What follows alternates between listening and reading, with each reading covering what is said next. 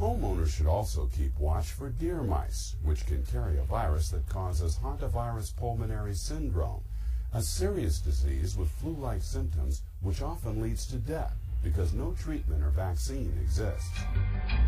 According to the Centers for Disease Control and Prevention, there are 20 to 40 cases of hantavirus reported in the U.S. each year, and 1/3 of those are fatal.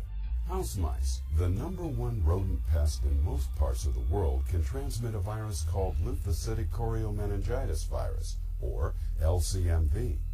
This virus is particularly dangerous to pregnant women, as it can cause birth defects. When these two mice species infest your home, the CDC recommends that everyone, especially pregnant women, avoid contact with these wild rodents and contact a pest control professional. Norway and roof rats, which are larger and more aggressive than mice, have been known to bite as well as transmit disease. The fur and skin of these two rat species can serve as breeding sites for fleas that may cause murine typhus and plague. Various species of rats and mice are found all over North America. You can keep them from your home by removing food sources.